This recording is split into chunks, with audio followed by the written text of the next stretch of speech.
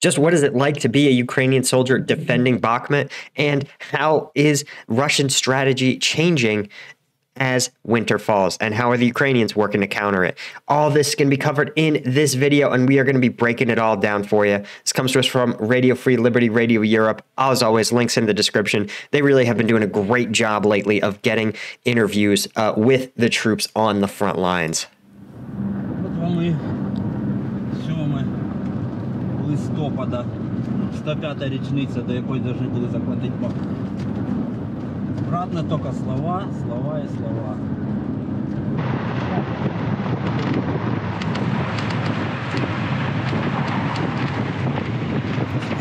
It is wild to see just the number of deserted buildings, right? You see these streets are basically empty. You can also see there's these tank barriers that if for some reason the Ukrainian forces that currently hold the town think that they're going to have to withdraw, they will put them up to either create checkpoints that will slow or even potentially stop Russian forces. And almost certainly these intersections are also marked clearly on maps so as what are called TRPs, or target reference points. And what TRPs will let you do is quickly call basically pre-programmed fire missions onto those locations. So if they did have to withdraw from Bakhmut, they would have all of these intersections, these TRPs set, so that if a drone simply sees a column of tanks stop here, they just tell the artillery, hey, fire on TRP Tango 2. And the artillery has the coordinates already plugged and just starts dropping rounds right on those tanks as they're trapped in front of this barrier. Оця установка стугне, чим дуже ефективна, тому що тут дуже велика живучість особового складу і розрахунку, який керує цією установкою. So this is an interesting fact about the Stugna missile system, is that it was actually developed in Ukraine. This is Ukraine has a long history of being an arms design and manufacturing hub. And so that industry has stayed in Ukraine. And it's a tremendous advantage, both because Ukraine is an economically developing country, can't always buy Western-built weapon systems. Their Western-built weapon systems are very expensive. Obviously, they're manufactured in Western countries where wages and materials are more expensive. To solve this problem, the Ukrainians have repurposed, re-engineered, and created from whole cloth their own weapon systems, of which the Stugna P is one good example. This takes proven technology, which is a guided missile. I think it's a wire or IR guided missile, and combines it with some of the remote standoff technology. So you can see here, it's a simple LCD screen in a ruggedized box with very simple controls that let the user set up the missile system, but then deploy it, engage targets with it from a standoff distance. It's simple, inexpensive to manufacture, and most importantly, tailor-made for the Ukrainian environment, right? Tailor-made against Russia, because while Russia has a variety of security threats it has to counter with its military, Ukraine has only one security threat, and that has been Russia since almost 2008, at least. And so they've had decades to build weapon systems designed just to counter Russian-style tactics. And this sort of standoff distance, anti-armor, anti-personnel weapon is perfect for it. And he's going to share more about why. Тут дистанційне управління. На значній відстані стоїть сама тринога з ракетою. Сам пульт управління знаходиться на відстані. Не треба цій же людині, яка знаходиться біля установки, лежать, наблюдати за противником. Okay, I just want to point out, again, a testament to just good military equipment actually isn't overly complicated. And the U.S. is kind of guilty of this lately, where they have a single machine that does a million things, and it does them all poorly, like a Swiss Army knife, right? You ever try to use the corkscrew on a Swiss Army knife to actually open a cork? It's like nightmarishly difficult. Same with the blade. Unless you're doing anything more complex than whittling a stick is going to be so difficult. But the U.S. Army loves Swiss Army knife technologies that does a lot of things poorly. Instead, this is incredibly simple. As you can see here, there's looks like a launch key, a couple of on-off switches, and 3 other buttons, probably to do things like change the camera mode or something else. It's meant to be idiot proof that you can, and a joystick, of course, to control the actual flight and camera. It's meant to be easily used, picked up, and used by even the most hastily conscripted troop. Біля неї. Це на відстані ми спостерігаємо, проводимо всі розрахунки, виміряємо, вичисляємо дальності, щоб дальність не перевищувала польоту ракети, і проводимо пуск. Коли збирається їх багато, особливо коли там міномет, кулеметний розрахунок, то можна стріляти. Ми бачили рух якийсь незрозумілий. Весь час ми на нього дивилися, суєта. І виявилося, що там встановлюється кулеметний розрахунок. Ми терпеливо. Yep, this is something that we did commonly in Afghanistan. We would spend a long time observing individuals that we suspected might be enemy troops. And so we would do a lot of time waiting for them to get in position, waiting for them to make themselves vulnerable. And only when we were, one, certain that they had hostile intent or, of course, engaged in hostile action, and that they were at their most vulnerable, would we strike at them. Sometimes we even would simply, if we weren't sure that they were truly hostile, we would send them friendly reminders in the form sometimes of flares from mortars. So, for example, we would deploy a flare from a mortar and have it go off as a harmless flare right over their heads. And it let them know, hi, we're watching you, and if you're a goat herder, fine, you have nothing to worry about. But if you're not, you might have a little something to worry about if you try anything. But the ability to just observe the enemy as they make a mistake, as they put themselves in a vulnerable situation, is a tremendous tactical advantage. Поки вони його повністю встановлять, і туди стрельнули. І рознесли все. Аж з окопів дим пішов. Постріл.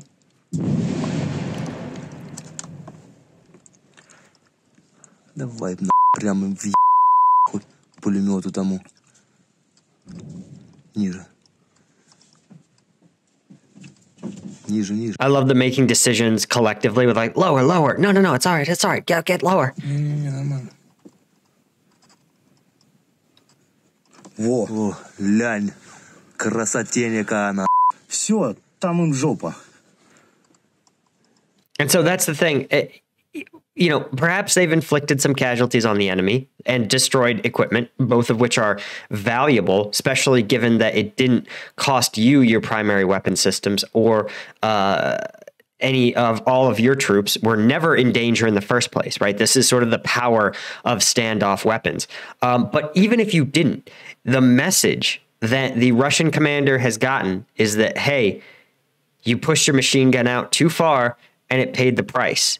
Don't try it again. Next time you're going to have to, well, this is the position you most wanted. You can't have it. You need to find an inferior position. And this sort of continuous pressure can really degrade your enemy's ability to maneuver. Есть.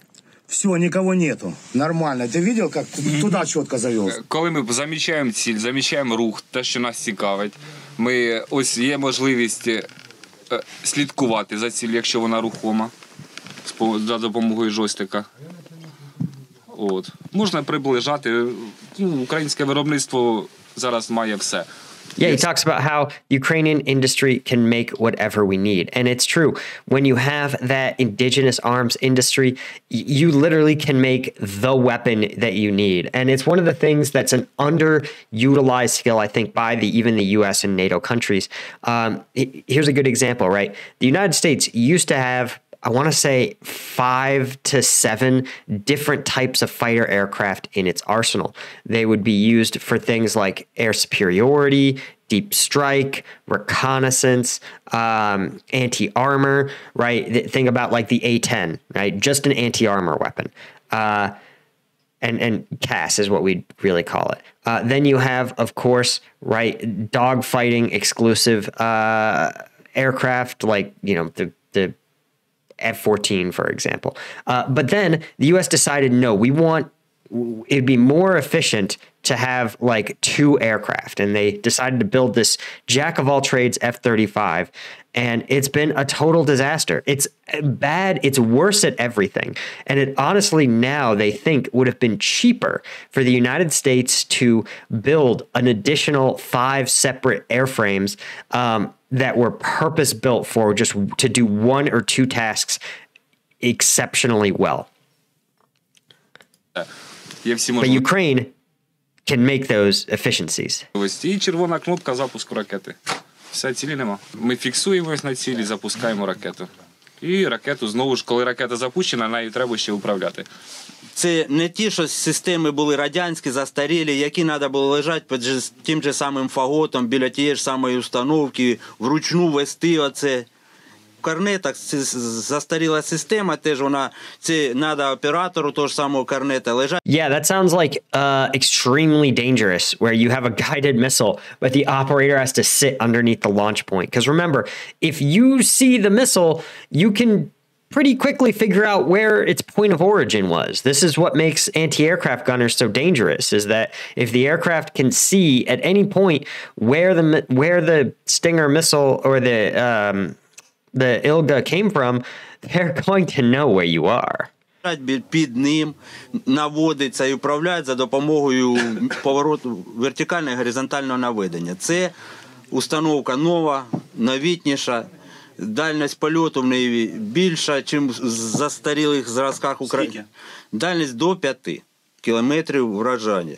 5 kilometers is a long range that can reach deep behind the front lines. То есть есть типи ракет осколково-фугасні для враження легкоброньованої цілі і особового складу. Є тандемно-кумулятивна ракета, яка вражає броню, починає від... So this is also interesting, of course, that it's reusable. I wonder if the Stugna P uses existing rockets, guided rockets from, like you said, the Cornet or the Fago systems. I know I probably mispronounced it, but I'm not going to get demonetized. But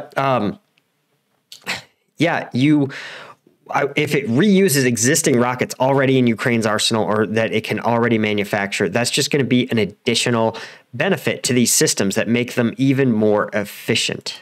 Танка, це що саме тяжке, і все остальне, що може тільки легко броніровану ту же ціль. Ну що ж, ми зараз в підвалі. По нашому сектору активно працює російська артилерія, тож треба перечекати і вже потім буде. And see, the Russians, again, probably have a vague sense of the type of missile that hit and the approximate direction it came from. And so they're probably just dropping rounds onto that location. But of course, as we talked about, there's no Ukrainian soldiers that put themselves at risk to launch that. So that's why they are relatively safe in the headquarters. Будемо пробувати виїжджати з Бахмута. Малими групами в 2-3 чоловіка переміщаються, заходять в сейчас на данный этап пока ще есть. So this is interesting. Of course, as winter comes to Ukraine, you can see already the leaves are starting to fall. It's getting cooler. We've seen in some parts of the country where there's snow. So it's going to be much more difficult for, as he says, Russian forces to move under cover of foliage. Листочки, лісосмуги заходять по лісосмугах, заходять по таких місцях, де менш скритно, по балкам, щоб зайняти панівні висоти навколо. And as we've seen in the tactical map, all the villages surrounding Bakhmut, they are trying to occupy in order to surround and cut off the town. Бахмута. Закопуються, стають і закопуються, копають нори собі сразу. І потім уже між собою з'єднуються і роблять опорні пункти. Зараз листя осипалось з дерев, і ми вже маємо змогу їх бачити. Yep, as the foliage goes away, two important things start to happen. First off, as he talks about, line of sight gets longer. It's harder concealment. The concealment of wood lines becomes just way worse. But second, the concealment of treetops also gets worse. And when you're Ukraine, who relies more heavily on drones to detect their artillery, it's probably going to skew towards Ukrainian forces' advantage. Відстанях на великих, на підходах, коли вони наближаються. Тобто ми наносимо ураження навіть коли вони дуже далеко. А застосовуються танки, БМП, їхнє озброєння. I also just want to point out one other interesting system. I can't tell if this is part of the interview, if he's using it. I want to see if I can. Okay, no, because there's the mic. So he's actually got an iPhone. I've seen law enforcement in the US use this, where they actually will mount their phone to a chest rig and they will have maybe some sort of app that allows them to talk hands-free on like a radio frequency, where they can just tap and communicate. It's again, law enforcement, I've sometimes seemed to really swear by it. And of course, he's also got his phone functioning as a chest GoPro, which I think is a pretty efficient use. But again, you've got to have a good battery life. But I think that's still really interesting conceptually as a simple means of communication. Застосовуються танки, БМП, їхнє озброєння, як і напряму наводку виїжджають, ну дуже швидко. Виїхали, відпрацювали і втікають, тому що ми вже нашими засобами навчили трошки ховатися від нас, тому вони... Yep, this is what we talk about. You know, if you have technology and you can use it to achieve standoff distance from the enemy, that's a tremendous, tremendous advantage. And it's a morale killer. I can tell you, as someone who was in a war where the enemy used standoff weapons like IEDs, it sucks to rarely see the enemy, or at least know you've seen them. You know, in my 12 months in combat, I can probably count on one hand the number of times we actually had line of sight, direct fire contact with enemy forces. Almost 90% of contact, 99% was standoff weapons, IEDs, anti-tank mines they had emplaced, and you would never know. You're like, is this person who's watching a curious farmer? Is it the person who planted it? Is it a Taliban? You just never know. And it's really frustrating and really demoralizing as a soldier to take casualties against an enemy who is simply, it feels like a ghost. Не так нагліють, як раніше, але дуже сильно застосовують продавлювання самої піхоти. Велика кількість піхоти постійно рухається. And interestingly enough, they are using their cheapest resource, which is apparently infantry. В нашому напрямку заходять, наносяться ураження, наступні заходять. Ворог питається зараз на даний час зайти перед зимою в місто, щоб зимувати в місті. Ну, на даний час цього не виходить, так як... And this is what we've talked about. Russian forces really want to seize Bakhmut for like political and propaganda reasons. But the truth is, Bakhmut is not essential to the war effort. It's not operationally significant. And what that means is that events like this is the exact war that Ukraine wants, right? They want to take as few casualties as possible while maximizing the casualties of the Russians. They want to make the Russian forces do as much of the work, so to speak, as possible. And that's what he talks about, the infantry attacks, right? Who's not getting out of their defensive positions and charging at the enemy is largely the Ukrainian forces, right? They are remaining in very safe, relatively speaking, positions, engaging with longer range tools like the Stugna, like their mortars, machine guns, just anything, artillery, whatever they have to punish the enemy who ultimately the Russians are the ones who have to seize territory to achieve their objectives and leave good defensive positions behind. Бригада не дає йому перейти лінію траси. Бахмут вони руйнують так, як попасно, так, як... Actually, let's take a look. I think I know what highway he's talking about. Let me just pull this up real quick and I can show you guys. Okay, here it is. When we zoom in on Bakhmut, which is Bakhmut.net. There we go. Okay, Bakhmut, when they talk about stopping them from crossing the highway, one theory is that he's talking about this highway here, MO3, that they're trying to cross it, but they kind of have already crossed it up here. I think instead what he's talking about is possibly this highway here. This is a railway and also roadway. That runs north-south, obviously to Kurdyamivka, where you can see Russians have taken control. But It's a good natural barrier, though holding it is not that important because the Russians obviously can't use it because you can see Ukrainians control the entire right side and Russians control the entire left side. So there's not really no trains or vehicles are going to be running up and down here, but it's a good natural barrier. And it is more important to control the north-south highway starting from the north end of Bakhmut at this Krasnohora, because that does appear to lead to Seversk and other locations that Ukrainian forces control, right? It's also intersects with this MO3, and these two major ground avenues of advance are probably pretty important to the Ukrainian forces in terms of keeping their forces resupplied. Also important is this rail line and highway as well. But as long as those remain intact and they're not really under threat right now, Ukrainian forces are going to have no problem maintaining their levels of supply and logistics in this fight. Донецьк, так як Лисичанськ, руйнується вся артилерія з дальніх відстанів. Практично частина міста вже зруйнована, мости зруйновані, тобто вже інфраструктура нарушена, газу немає, світла немає, тобто залишилось, скажімо так, вже, дуже тяжка ситуація для людей, які залишились в місті, буде зимувати так без тепла, без світла, без нічого цього. Приход. Танки використовують вони з закритих вогневих позицій більше з великої відстані. І БМП. Yeah, he says the Tiger, but BMP, I think he's saying BMP, which is not the same thing as a Tiger. A Tiger, I think, is the Russian civilian answer, is the Russian answer to an MRAP. And a BMP is an armored personnel carrier. Let's see if we can find a picture of one. Yeah, here's a Russian Tiger. And then here we'll get a picture of a Russian BMP, right? But you can see the Tiger is a smaller MRAP, and then, the BMP-3, right, an armored personnel carrier.